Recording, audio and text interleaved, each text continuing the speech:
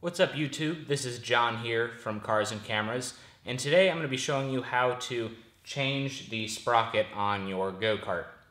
Now this will apply to most go-karts, but particularly these with the offset frame that are designed for oval racing. You're going to need 6 things. Obviously the first one, you're going to need a go-kart. You're going to need a flathead screwdriver, another sprocket to put on the go-kart, a 7/16 inch wrench, and a 1/4 inch hex key, and another chain. To remove the chain, you're going to need to first remove the clip that holds the chain together, and in my case, it's on the left side. Okay, there it is right there. I don't know if you can see that very well, but you're going to take your screwdriver and just kind of push it forwards. Alright, it's a little clip like that first. And then this piece should come out. I need to oil the chain if you couldn't already tell.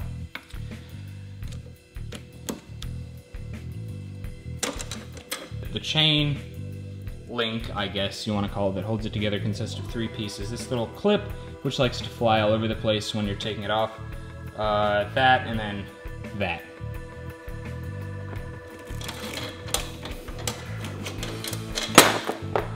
Okay, now that the chain is off, you're going to need to remove your sprocket guard if you have one. Mine is pretty beat up, if you can see that, because I ride it through the yard a lot and I hit bumps and roots and all those things. So I'm going to take that off using my 7/16 inch wrench.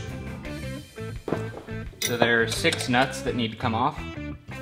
And it usually helps if you can get a friend to hold the brake so the rear axle doesn't spin around as you're taking these off. But it's not hard to do without it.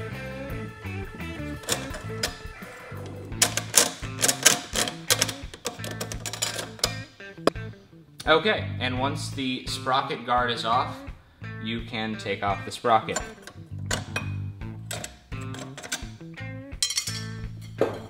So I just took off this 69 tooth sprocket in favor for this 58 tooth one, because right now I want speed over acceleration, and as you can see, there's a pretty visible difference here. Here's the 58, here's the 69. So to put this smaller sprocket back on, we just put it on like, just like we took the other one off.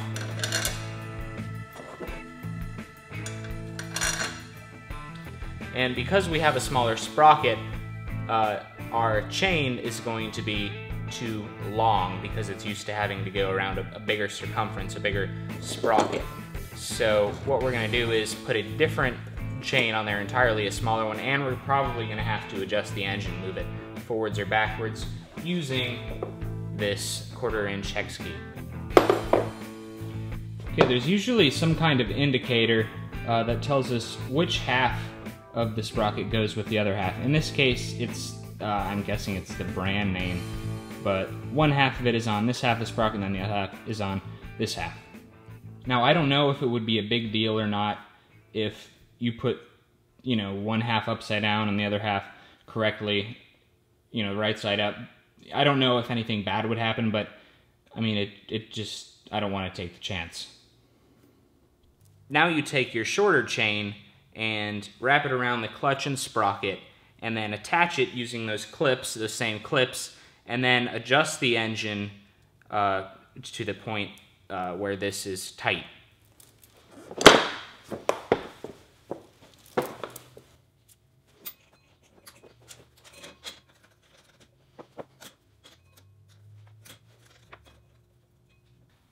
So this little clip can be a real pain to put on. And I know there's a correct way to put it on, but I put it on with the closed end pointing forwards. Now, I'm not responsible for any harm you may cause yourself or others while trying to do this. This is just how I do it, and it's worked for me. So you put the first half on like that, Then you grab your screwdriver and push on it. Ow, until it goes. And there it looks like that went. So the chain is now on, but it's pretty loose, so we're gonna need to adjust the engine position using this hex key and some bolts underneath the engine. And because the chain is a little bit loose, we're gonna need to push the engine forwards to tighten up this chain. So underneath the engine, you're gonna see 4 hex bolts. Well, I only have 3, but it'll be fine.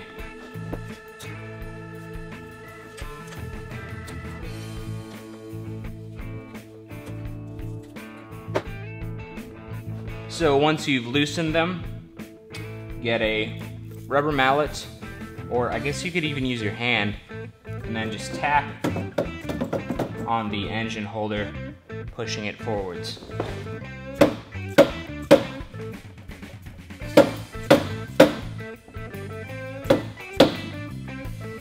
So you're gonna want to tap on the engine holder, and I say tap because you don't want to break anything.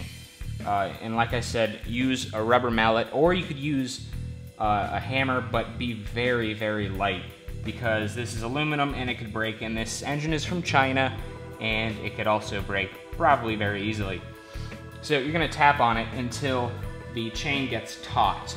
Not tight, but also not loose. It's a sweet spot. So once the chain is tightened, go ahead and tighten up on these hex bolts again. Anything going the wrong way?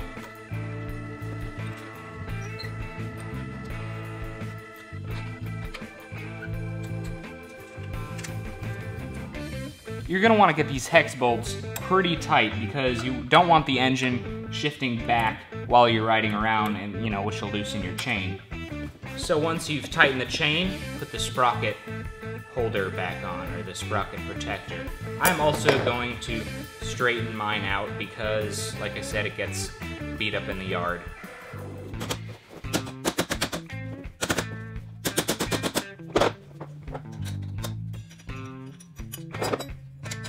We're putting the 7/16 nuts back on with the sprocket protector.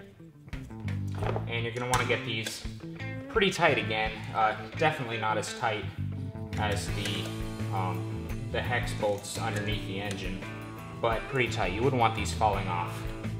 All right, so now the sprocket protector is back on, and we should be good to go. You might need to oil up your chain if it seems to be kind of clumping up in areas like this one. This one was bad. But when you oil it, watch out, because if you're sitting in this chair while there's oil on the chain, you're gonna ruin your pants, all your clothes. So thanks for watching. I hope this helped, and this probably won't be the same on every single go-kart, but it should help you with the general idea of changing a sprocket. So please subscribe, like Cars and Cameras on Facebook, please. Like this video, all that good stuff. And thanks for watching, and remember to keep it rubber side down and between the ditches. Oh, and also, if you can guess what kind of car is behind me, you'll get 10 internet points and a gold star. All right, thanks. Bye.